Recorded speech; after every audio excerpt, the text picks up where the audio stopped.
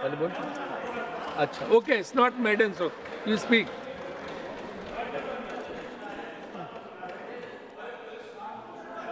Hello.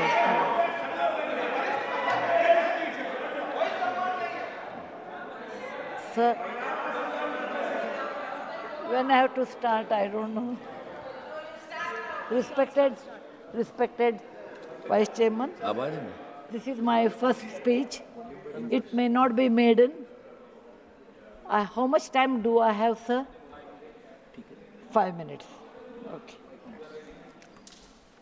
Sir, I'm not a politician, and I do not know how to talk for, against, neither of them. I have been chosen nominated by President of India. I am really grateful to her, and of course our Prime Minister, who announced my name on 8th of March, which is the Women's Day, as a Nari Shakti. I have always worked for poor, and I'm always on the field, so my experience is entirely different than both sides of the house. I have given only 5 minutes, and being a teacher, for me, 5 minutes is extremely small slot. However, I'll try to do only 2 things. I'm also an author, so I always like to give analogy, Sanskrit shloka, and describe. It may not be possible. Maybe sometime later, if you give me a maiden speech of 15 minutes at least, I'll be able to do, sir, my expertise in my field. Yatra narya ramante tatra devataha. That's what our ancestors say. Where women are respected, that is a place where gods reside. And I want to tell you, the most important thing for women in general, is her health, because she always neglects her health and takes care of the family. And because of that, many women suffer in real life with cervical cancers, and they will come to the hospital only in the 4th stage or 3rd stage. I'm being a daughter and a sister of a doctor. I'm aware of this, and I've worked in my last 30 years with Infosys Foundation on this particular area, and that I want to give a suggestion. There is a vaccination which is given to girls between the age of 9 to 14, known as the cervical vaccination, which can, if the girls take that, it can be avoided. May I request that to the House, that we should incorporate that vaccination for the benefit of our girls, because prevention is better than cure. My father, being a doctor, always used to tell me, when a woman dies, when a mother dies, in the hospital it's a count +1. But for the family, a mother is lost forever. Maybe a man can get another wife, but children will never get another mother. Mother plays an important role, and cervical cancers are more in the later part of life. So I request that our government should look into this matter. And they have handled a very big vaccination drive during COVID, so this may not be very difficult if you can vaccinate our girls in the teenage 9 to 14. This is my first point. Who has developed the vaccine? This vaccination is developed in the West for a long time, sir. It is already given for the last 20 years. I tried one batch in my time, 10 years back, with government of Tamil Nadu, with K. Shanta, the director of the Adiyar Cancer Institute. It worked very well. So it is not expensive, I'm sure. Today is 1,400 rupees for a person like us who are in the field. But if the government intervenes and negotiates, it can be, and any business is a win-win situation. He also should make certain money, but you can bring it to 700-800 rupees. And we have such a large population, sir, it will be benefiting for our girls in future. Ashwini ji, please convey it to the Health Minister, Nadda ji. Yes, sir. The second point, which is very dear to my heart, is I'm going to talk. I may exceed 1 or 2 minutes, sir. Please, madam, no problem. That is regarding tourism in India.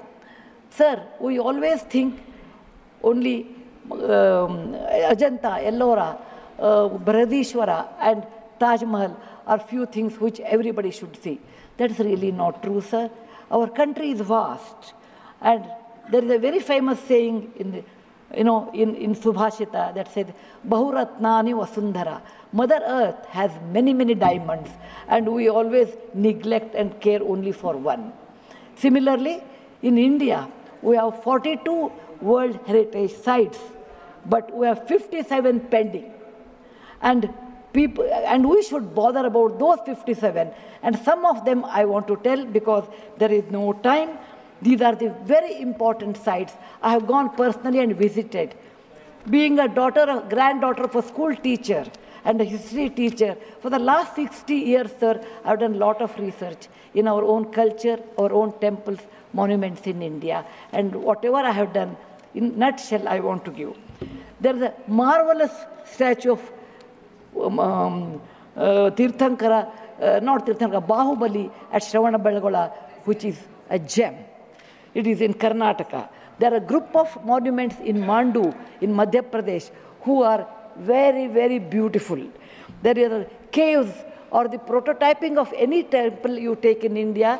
Its prototyping is done in Badami, Aihole, Pattadkallu in Karnataka, northern part of Karnataka, where I belong. I'm very proud about it. See Lingaraja temple, see any temple in India.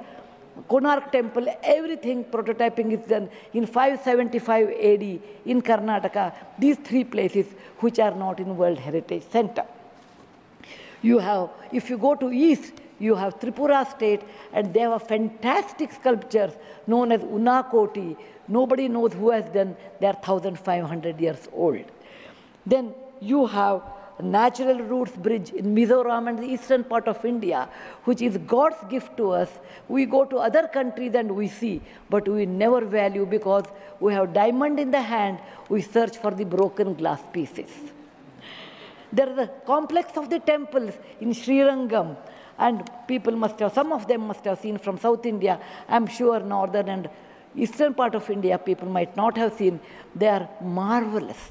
They are as good as Brihadeshwara temple of Tanjavur, which is a World Heritage Site.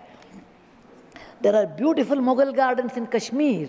We always go and see the film shooting, but we'll never realize they are not in the World Heritage Sites. So the advantages of putting them on the World Heritage Site, number one, the package should be done very well so that people can come and see them. The package should be conveniently done so that you should have good toilets and good roads so that the tourists can come. It will increase our revenue in our own country. There are so many advantages are there that I will do in my maiden speech. We have beautiful desert garden Ran of Kutch, and people only can see only in certain months of the year, and we should take advantage of that. We have Buddha was a great person, and we are very proud when whichever country I go, they ask me, are you from the land of Buddha? I always say, yes. He preached his first sermon in Sarnath, where very near to Varanasi, the group of old monuments at Sarnath, which are 2,500 years old, it is not in the World Heritage Site. The Lothal of Gujarat is equivalent to Mohenjo-daro Harappa of Pakistan. We can't go there, but we have Lothal and Dholavira. Dholavira is a World Heritage Site, but not Lothal. Lothal was a big port, and how the ships used to come, you should go and see. It should come in a World Heritage Site. We have forts of Maharashtra, where Veer Shivaji, Bachcha Bachcha Bola Tha, that he said, Jai Mahadev in every fight. And they are the Jaladurga, Vanadurga, Normal Durga, the whole series where the forts face sea, and also gave a great history to India, and particular to Maharashtra, great Shivaji's place should come under World Heritage Site. There's a beautiful island on the river Brahmaputra in Assam, Majol they call, maybe my spelling may be wrong. It is Majoli. Sir, it is, if you would have seen in some other country, they would have made it the #1 destination for wedding, or even for entertainment, or even to go and enjoy. But 90% of the people are not even aware of this. When you see the old parliament, you say, oh, these people, Westerners have come and they have built this one. People from architect from India, in UK, they came and built it. Sir, it is nothing but, if you see the prototyping of that, 1,000 years back, built in Madhya Pradesh, from Gwalior, 30 kilometers, it is called Mitavali. It's a Chausashta Yogini temple. It's exactly the replica of that, but in a prototyping, sir. There's the Padavali and Mitavali. There's one more set of temples which were saved because of, on the Chambal River, because of the dacoits, but they are world-class temples. The list is unending, but I want to conclude with a famous Gumbaz of Karnataka, that is Gol Gumbaz. It was ruled by the Adil Shahis in 1400 to 1685, and it's one of the marvelous things in India has produced, where you can have the echo of 7 times. My list is 57, but my time is limited. So, sir, this is an opportunity. As a young girl, I used to look at Rashtrapati Bhavan. I used to look at Rajpath Sabha. I used to always feel lucky are those people who stay there, who go there, who can talk, who can express. I never knew one day will come to me in my life, I can stand and talk about what I believe in. I want to conclude with a shloka which our ancestors have taught us, or my grandfather has taught when I was young. Whatever work you do better, do it with your mind, with buddhi, and with 100% concentration. We are in a country where there is so much diverse culture, but still we are all one, like 5 fingers make a mushti. We all have that character, which is very much Indian character, that we may differ in dress, food, language, but we are all one. I want to serve in my tenure, Rajya Sabha, with one single motto, Kayena vacha, manasaindriyarva, buddhyatmajava, prakriti sabhavat, karomi yadyat, sakalam namasvi, narayana samarpayami. It is not my husband Narayan Murthy, it is Narayana the God, or the God whom you believe. It need not be Narayana, it could be anybody. So with a single-minded, with my mind, with my buddhimatta, with my concentration, with my whatever is the age I have, I am 74, going to be 74, but God willing, I will put my 100% in Rajya Sabha and work. Jai Hind, Jai Bharat Mata. Thank you, madam. You made very valuable suggestions. Both the suggestions were very valuable and spoke very well. किस चीज का? नहीं, she has got 11 minutes. So you want to speak? अरे बोलिए ना यार. नहीं, अभी नहीं, अभी आपका नंबर दूसरे का है. आपका नंबर नहीं है मैडम, तो आप बहुत अच्छा बोली. You truly, she spoke like a presidential nominee and made valuable suggestions. Now, AD Singh ji, but Miss Fazia Khan ji, Fazia Khan